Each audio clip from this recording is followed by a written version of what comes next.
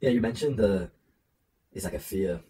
It's a fear of what people might think of you, which is really interesting. Have you considered that when you express your beliefs, that anyone who really has a problem with it essentially has a problem with you and an incompatibility with you? And so, why is that something that you need to be defensive over with this thought of like, oh yeah, that means I'm a bad person, so I'll quickly change myself? Have you considered what if you didn't change yourself, and what if someone who did disagree with your real, authentic, honest beliefs and everything, that you simply just weren't compatible? I do see that point, for sure. I think for me, it's kind of at school, as you know, especially people are very quick to kind of go onto the side where kind of the majority is, and it's like for some of my views, I feel like more people are against me than with me, so it's kind of difficult to just like stick up for myself. What kind of person is against you? Are they successful? Or do they have good characters? Um, Maybe not, probably not. No. Brokies. Jeffries. Yeah, I mean, Jeffries are going to be against you, mate. Yeah. Yeah, I mean, you know, I yeah,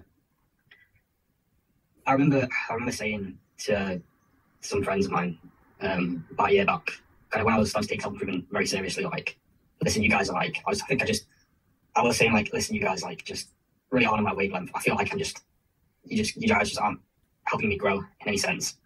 And they were kind of like defensive against that. And it felt kind of like, because it's very difficult to get friends on self-improvement, and I tried for a little while and it just never really worked out, because I actually watched your video that you like just uploaded about like they're not your friends, and it's like if they don't have that mindset in the first place of like actually wanting to improve, there's really no point trying, and none of them really had that. um yeah, I guess it's just difficult to when you have that only one, the only person who's genuinely like big on like improving, and all these people around you are like just doing these bad habits and they genuinely don't want to change. It's just kind of you get quite lonely, it's like, you know.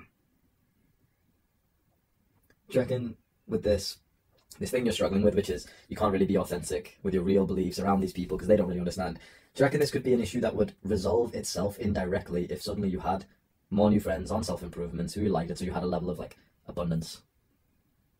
Yeah, I mean, that's why I joined this community, just to find new people. I guess it's just still a thing of like real life confrontation. Just with like, because I know on here it's very safe for me to like say my mind and like no one's gonna judge me. I know that.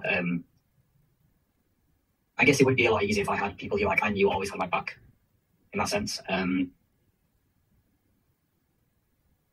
Yeah, I don't really know what to say. Why is it so bad if someone thinks negatively of you? I guess it really depends who it is, because I think maybe yeah. Again, it depends. Like, if it's someone who I genuinely never speak to and it's just like has say names about me, it's just like, okay, who cares? Like, I don't speak to them anyway. But I guess it just depends. It's different, I would have friends who are also who like were friends with people that I didn't really like very much. I didn't associate with very much just because of like how that person was. Man, like in school, I keep going back to school, but in school, I had certain friends. Everyone's kind of like they got their own group, but they kind of like mix with other groups every once in a while. So like you go to a party, you see all these other people that you don't really talk to, but it's like, yeah. It's like, so I've got friends who are kind of friends with other people that I didn't really talk to. So it's like maybe I say something and then their friends that I'm not really friends with, like I'm saying like, oh no, this guy's a dickhead, whatever, and then they'll kind of go on their side like, oh yeah, actually you are being a bit of a dickhead. It's like, bro, like, you're meant to be my friend, and you just like ditching me because all these people you don't know, like you want to fit in. I wouldn't totally blame them for that, because the power of social influence and conformity is massive, and so I wouldn't even say that they're a bad person for if they're put on the spot like that in front of everyone, and if you said something slightly offensive to someone who's someone who's just taking it as an offense.